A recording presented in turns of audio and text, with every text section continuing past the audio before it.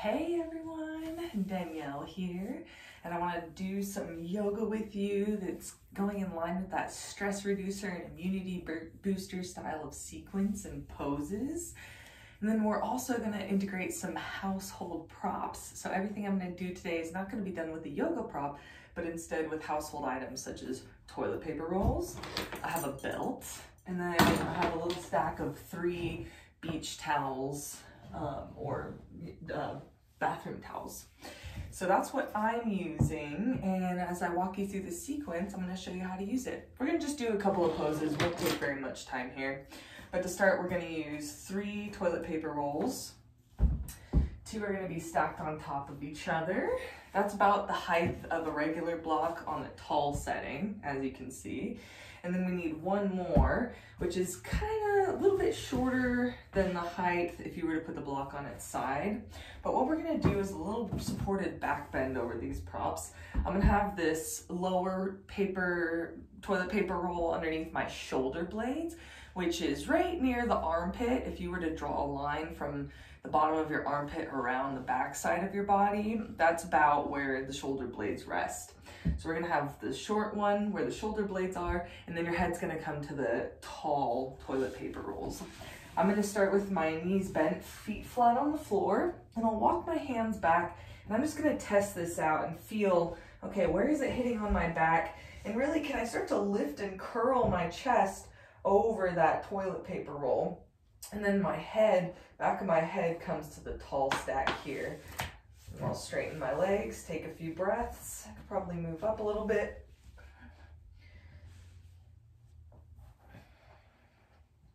So here we are in a little supported back bend on some toilet paper rolls. Straightening the legs. I'm gonna take my arms up and overhead. I want to keep my inner arm wrapping down to the floor, outer arm wrapping up towards the ceiling to really support that armpit joint and shoulder joint. Then I'll bring my hands back. I'm going to lace the fingers together, press the palms away, and take the arms up and overhead. While I do this, I'm pressing my heels into the floor, the entire back of my thighs down into the floor. I'm really trying to soften my neck, and you can see that my chin is coming quite close to my chest here. If it feels uncomfortable or like there's any pressure in the back of the head, you can always drop your toilet paper roll down and even have that rolled side underneath you. I brought my hands back up and overhead. I'm going to switch the lacing of the fingers and do the other side of that same pose we were practicing. Urdhva Baddhangulyasana, upward bound finger pose. Taking a few breaths here. Really trying to lift and curl the chest over that toilet paper roll as I press my thighs down into the floor. And then bringing my hands back up, bending my knees, can come to elbows, and then press up to sit. So that's what we're using for the back bend. I'm gonna scoot the toilet paper rolls out of the way, and now we're gonna practice some seated postures. I'm gonna grab my paper towel stacks. What I've done is I've folded them in half hamburger fold, you could say.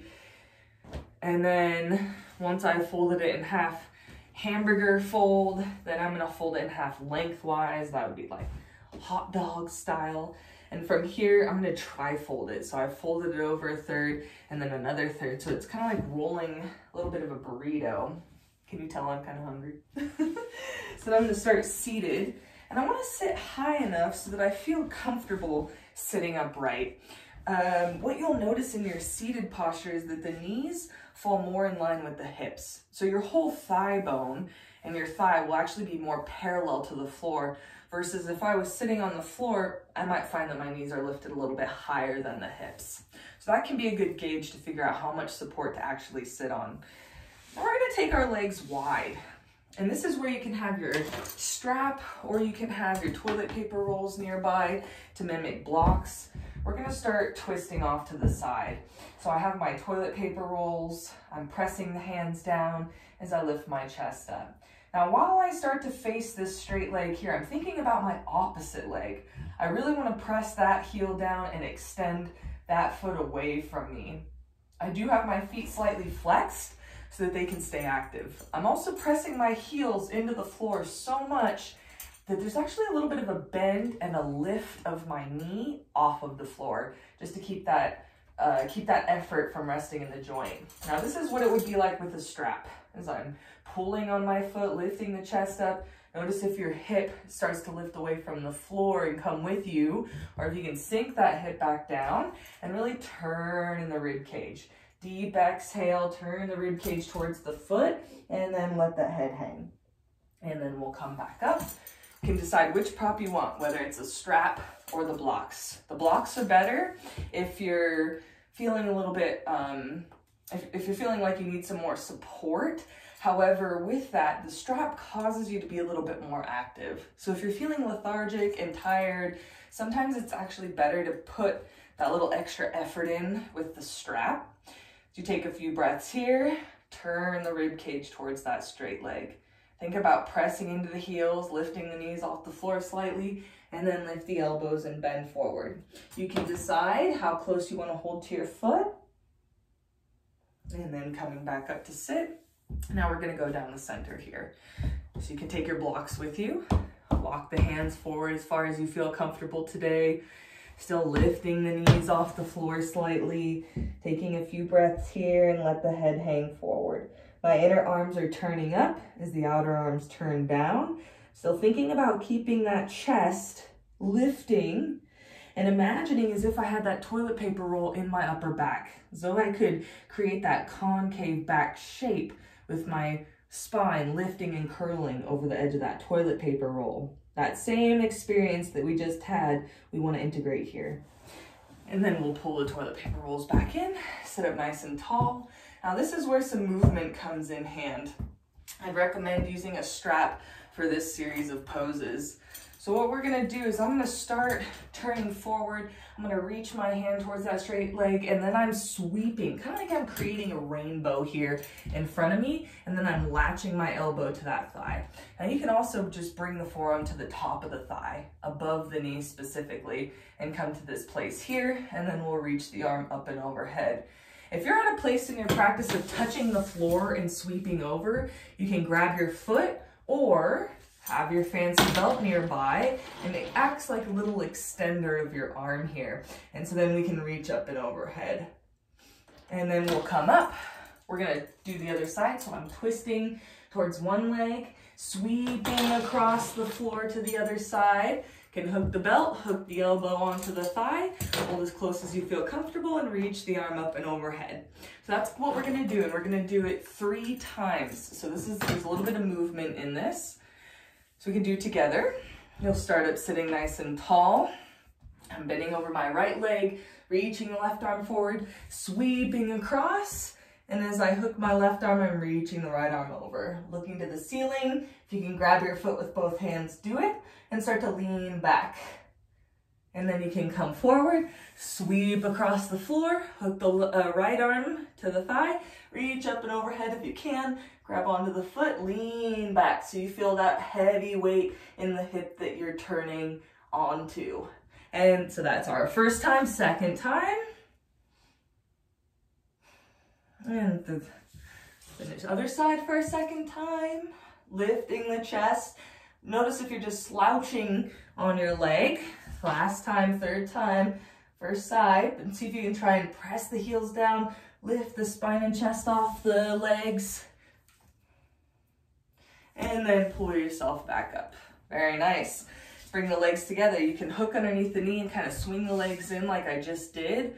Or you can actually bend that knee up to the ceiling, hook the ankle, and take the leg out. Whichever is most comfortable for you and your knee today. And then sitting up nice and tall in Baddha Konasana.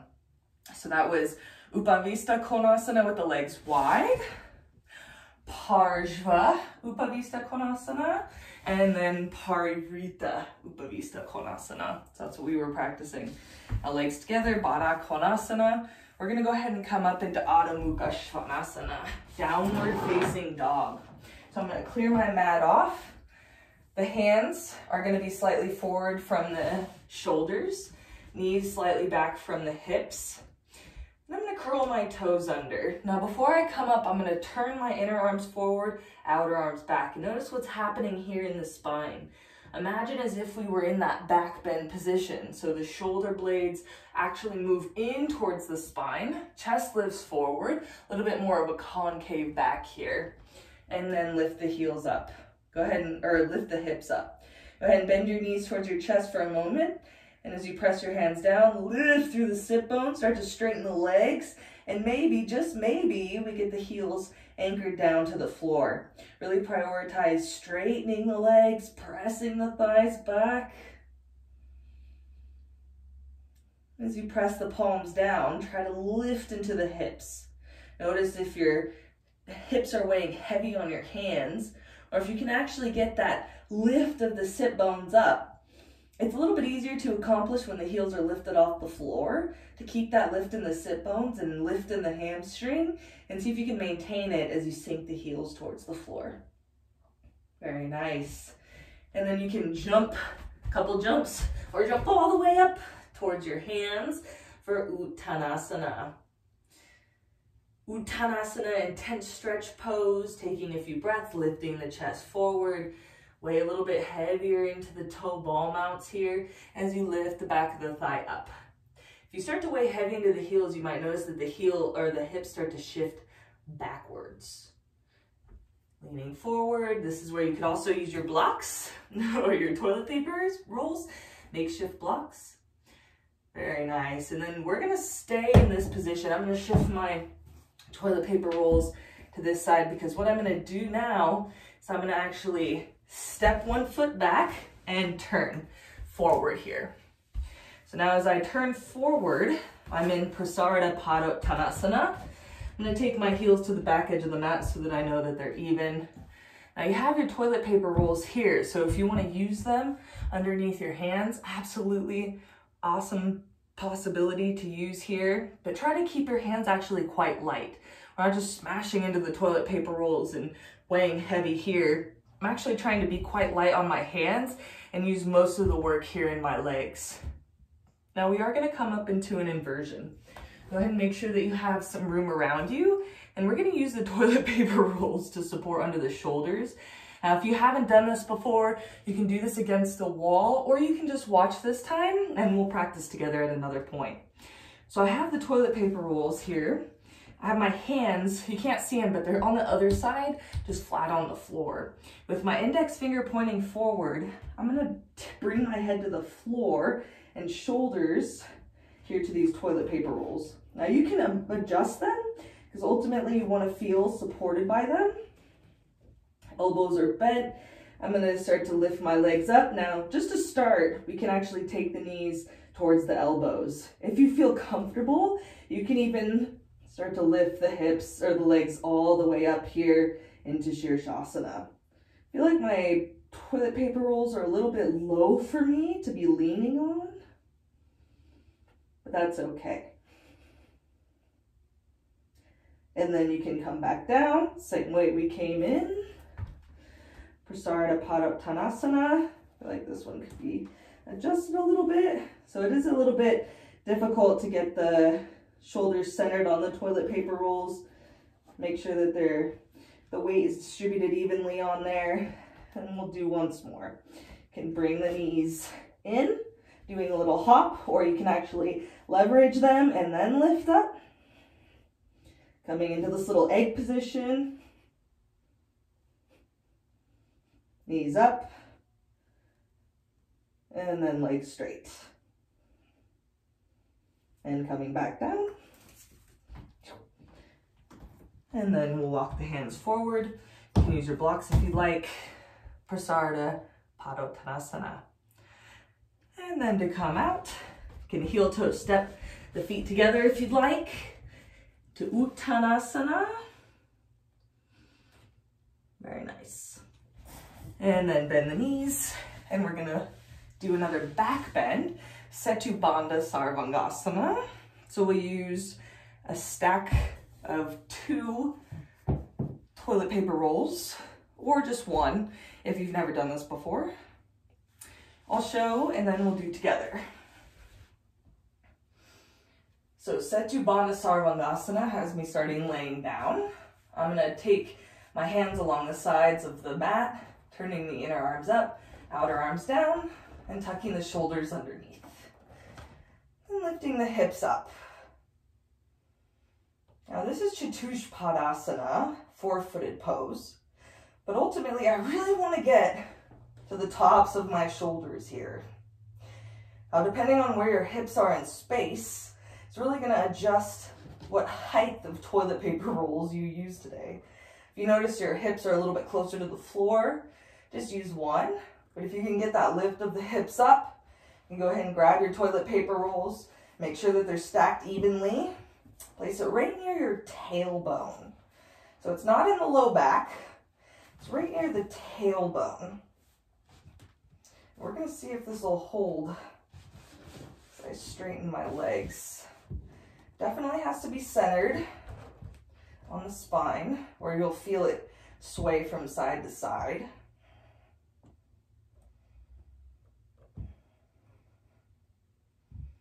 And I am keeping my arms active for this. Pressing my heels down, turning the inner thighs down, lifting the chest up.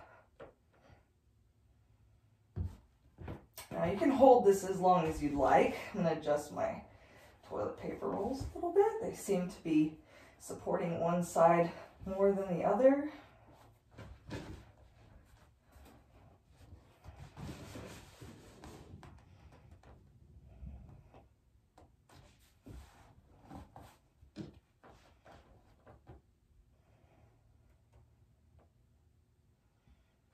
As you gently lengthen your inhale and exhale, try to breathe into the collarbones. As you press the upper arms down, lift the back ribs up off the floor. Let the eyes and the face soften.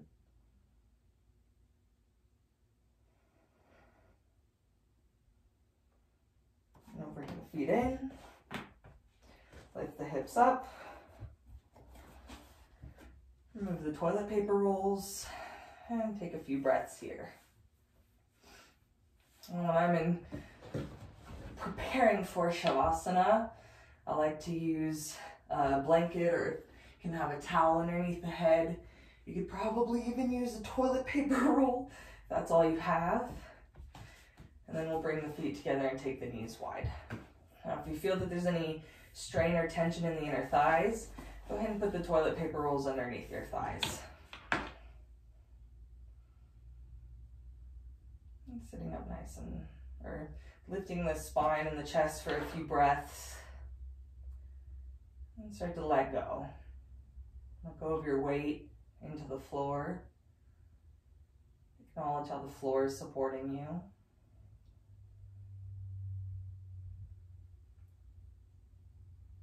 As you gently lengthen your inhale and exhale, just focus on your body, focus on your breath.